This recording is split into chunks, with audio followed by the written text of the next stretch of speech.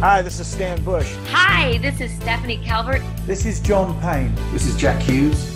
Hey everybody, this is Prescott Niles. Hi, I'm Carrie Stevens. Hello, I'm Kofi Baker.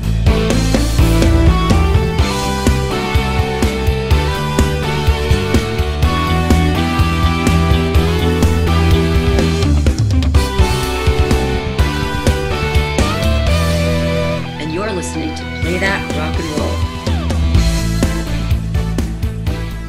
Ask you about a super group that you were a part of. And no, I'm not talking about Ringo, because I know you get asked about that a lot. I want to hear about what it's like working with Jim Peterik and World Stage.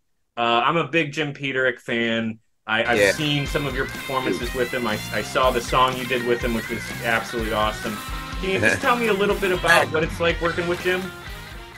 Well, it's great working with Jim because he's very creative, but he's a very appreciative guy. His ear is tuned to music. It really is.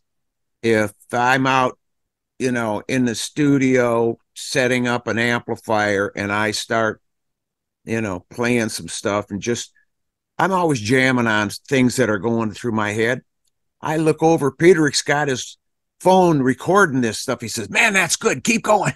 We're going to make a song out of that. It's great because he's always on. Yeah. He is always on.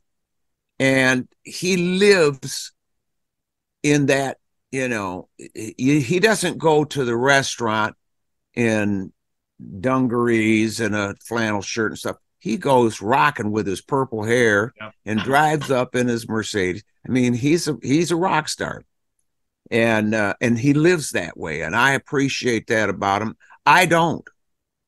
I do go to the restaurant in my dungarees and flannel shirts, and people don't even know that I'm me. But the ones that do around where I live in Michigan, they let me be. They're not coming over and asking me for an autograph while I'm in the middle of taking a bite. But, Jim is kind of like Alice Cooper in that regard, because Alice is a rock star all the time. Well, he cannot disguise it. Right. He just can't. And he'll be in the middle of taking a bite of spaghetti and somebody from the kitchen comes out with an album, Alice Cooper album.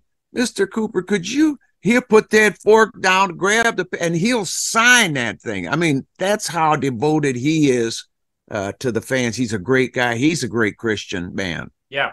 And Detroit, right? Another Michigan guy. Absolutely. Yeah. Part of you and him, part of a great tradition of Michigan music. I'm a neighbor. I'm in Wisconsin, so I enjoy you guys, very close by.